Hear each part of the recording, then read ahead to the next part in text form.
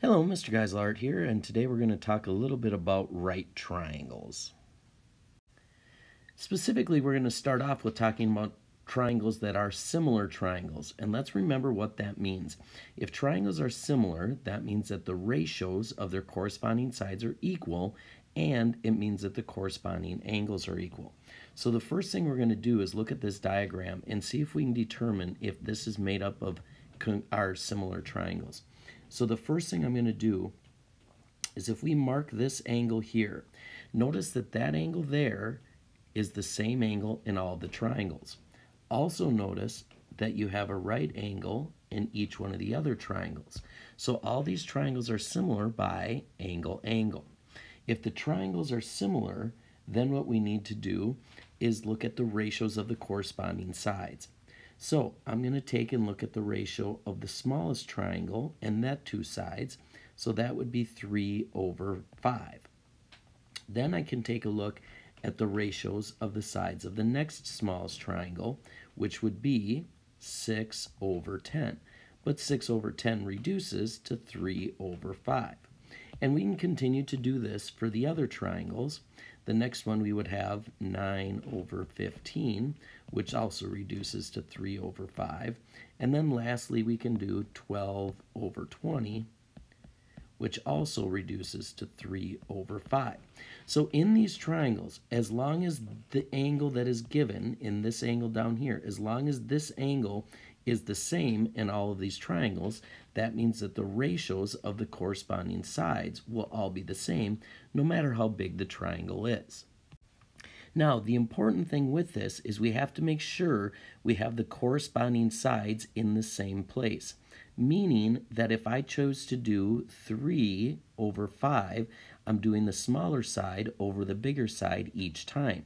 If I tried to switch that around and did, say, in this one, 10/6, then it no longer appears to be similar because the ratios are different. So we have to make sure we can come up with a way to know that this is always in the right spot, that we have the right side on top or the right side on bottom. In order to do that, what we do is we have to identify a reference angle. In other words, the angle where we're starting from. That usually will be using the letter theta, or we could have an X there, or just angle 1, or it could just be marked, but somehow an angle will be marked. From that angle, we have to be able to identify the different parts of the triangle. They're really broken down into 3 different parts. The first part is the hypotenuse. So the hypotenuse here is always opposite from the right angle. So when I find that, I always want to draw a line that goes through that right angle and then it points to the hypotenuse. The 2 legs are the 2 sides that are not the hypotenuse. Those are the 2 sides that make up the right angle. Now, in order to figure out which is the one we call the opposite and which one we call the adjacent, the opposite side is away from the given angle. So the opposite side is always away from that. And then the adjacent side is the side that makes an angle with the hypotenuse. So the adjacent side makes the angle with the hypotenuse. The opposite side is away from the given angle. Now this picture is just very slightly different. In this one, the angle is up here, theta. Notice that the hypotenuse hasn't changed. It's still there. However, now the side that makes the angle, which gives us the adjacent side, is on top, and the side opposite or away from the angle is on the bottom. So you just have to be careful. You have to look at where the angle is in order to identify the adjacent and the opposite sides.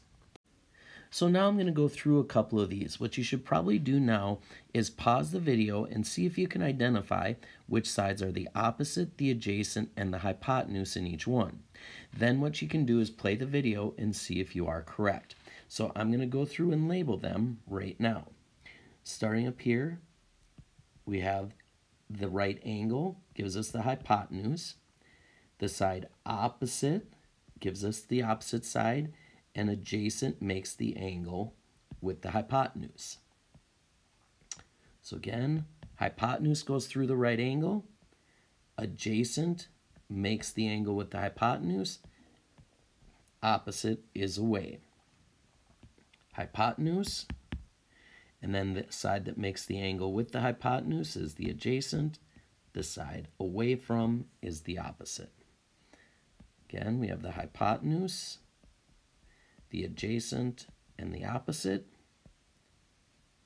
The hypotenuse, the adjacent, the opposite, the hypotenuse, the adjacent, and the opposite.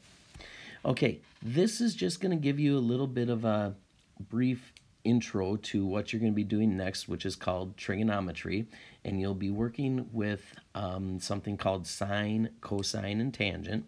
But in order to do those, you'll need to first of all be able to identify what the opposite, the adjacent, and the hypotenuse is.